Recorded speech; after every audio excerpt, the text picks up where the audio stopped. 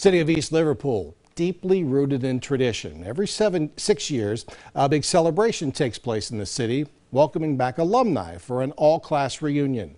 How the tradition started, just as unique as the event. Anchor Lindsay Watson's live in East Liverpool. She's going to tell us more about it as the bells ring.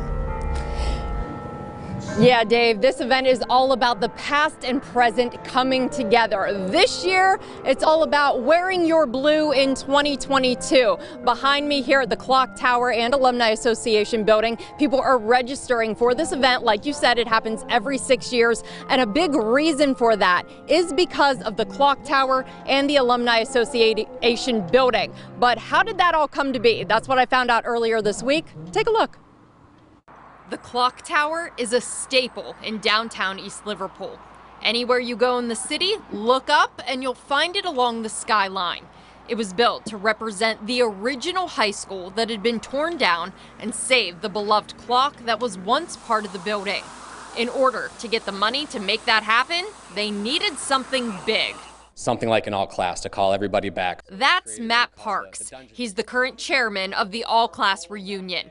He walked us through the history of the all-class and helped us go back in time while showing us around the alumni building, which is part of the Clock Tower.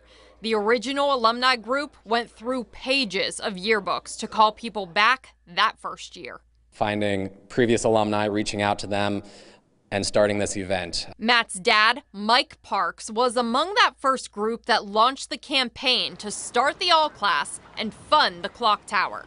They started visiting different areas to get ideas for the event. So they took different aspects that worked, and then every 6 years we added more and more. The first all-class reunion was held on the 4th of July in 1987 with a groundbreaking for the new Clock Tower and alumni building.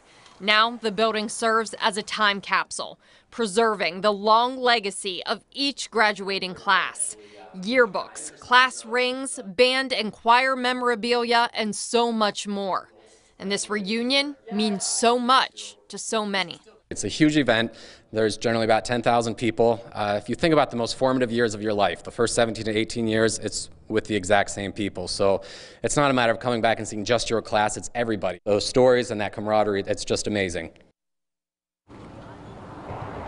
And over the next 2 days, it is a huge party here in downtown East Liverpool. Classes dating all the way back to 1935 will be here, and they all get to celebrate East Liverpool pride together. And Dave, we are talking about tradition here tonight, right? Well, here in East Liverpool, Friday night football is a huge tradition like it is all across the valley. And the Potters have a pretty unique mascot, one that's actually being celebrated during this weekend's festivities. So I'm going to teach you more about Potter Pete and what he means to this community coming up on First News at 6. But that's the latest for now. Reporting live in East Liverpool tonight, Lindsay Watson, WKBN 27 First News.